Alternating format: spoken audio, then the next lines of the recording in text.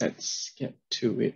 The reason for creating this video is because I had many unsuccessful attempts, and I hope that I can share with you what a successful attempt looks like to save your time. First, we need to find a Ubuntu 16 image. Next, we will create a nested version of the image. We will create a VM. Then we will make sure the VM internet interface is ETH0 and not ENS4 or ENS33. This is to make sure that when we start the Eve installation, Eve will not complain that it cannot find the ETH0 interface. Next, we will proceed to install Eve, and if we are successful, we will be greeted with the Eve login prompt in the web browser. So if we fail, we will fail the reboot. Let's start quickly. So this is to find the name of the Ubuntu image. Click on Activate Cloud.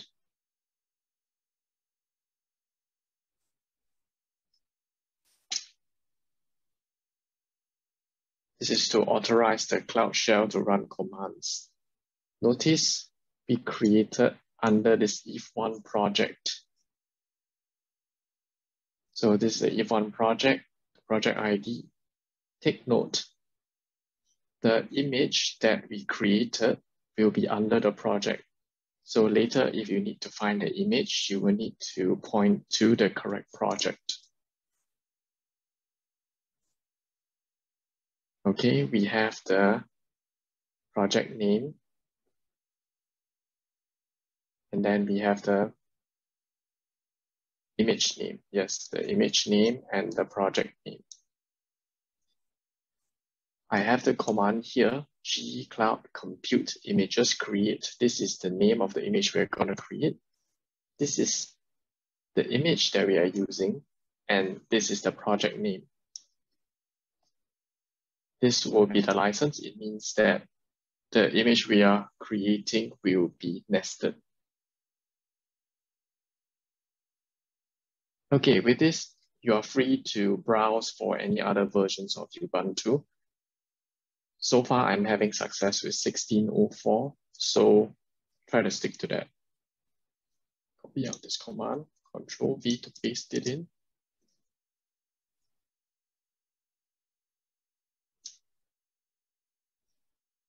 Once we are done, we can create the new VM right now. Let's go to a VM instances page. I like to type VM and select this.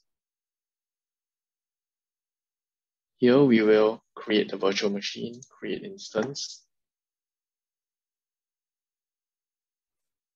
name Eve1. Select the place that is nearest to you. This means you will be creating the virtual machine inside Singapore. So if you're in the US, select the US data center that is nearest to you. This will ensure the fastest access to the virtual machine. Select N1, select custom. We are going to need just 4 CPUs and 8 GB. We can change the vCPUs and memory later on. But to do configuration, we just need this amount of CPU and memory. Next, we go to the boot disk. Okay, I went too fast. Go to the boot disk. Here we will select the nested image that we have created just now. Go to custom images.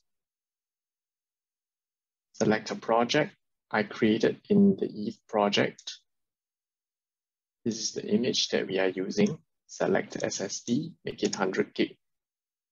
The CPU and memory are changeable, but the boot disk is harder to change, so I would recommend 100 GB so that we have enough for all the images. Select.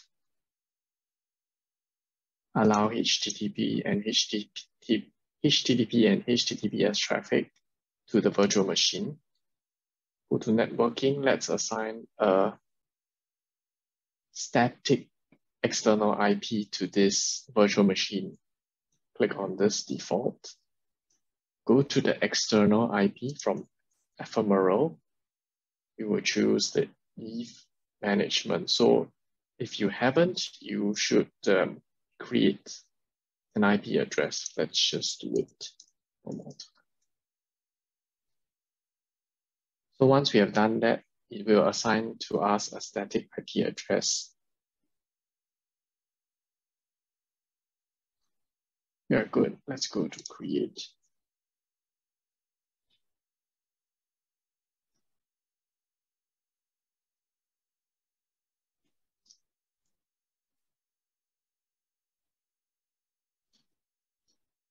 Once we see the status is green, let's click on the SSH to access our newly created virtual machine.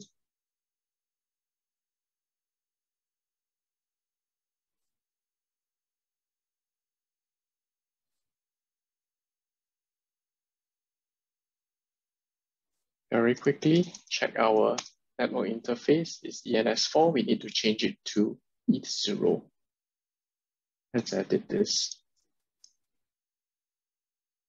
Let's copy this in.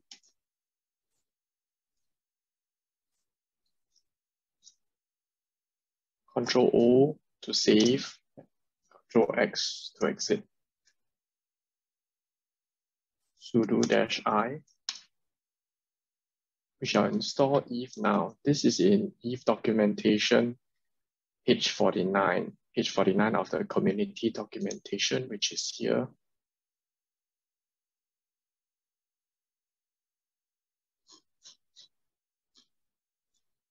Page 49, right here.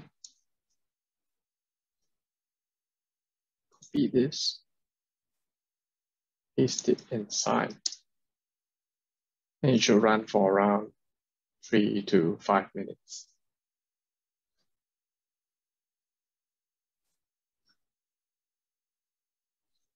Okay, 3 to 5 minutes, around that time, and it has completed. Let's update and upgrade.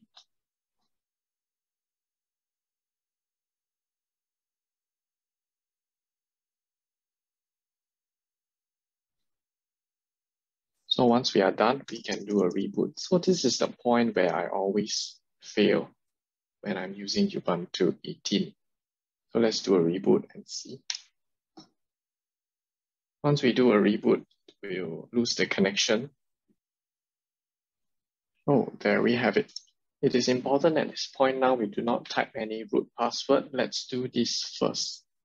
Do a Ctrl+C and do a sudo -I, enter. Okay, now we can type in the root password. If we did that just now, before we did the Ctrl+C and the sudo -I, we will be greeted with a password mismatch error for some reason. Type in the root password, repeat it.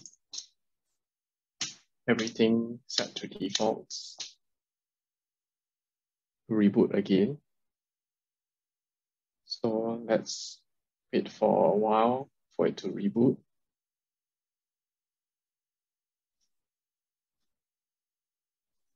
And here we are. The server has rebooted. Let's try to access the web GUI. Copy this IP address. Copy it in your web browser. And here we are, greeted with a web GUI.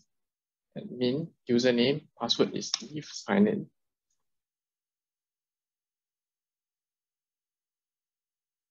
Okay, make sure to change the username and password. Change the password for security purpose.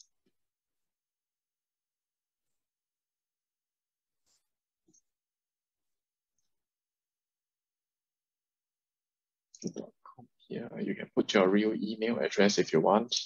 Edit. Okay, we are done. We are completed the installation of Eve on Google Cloud Platform.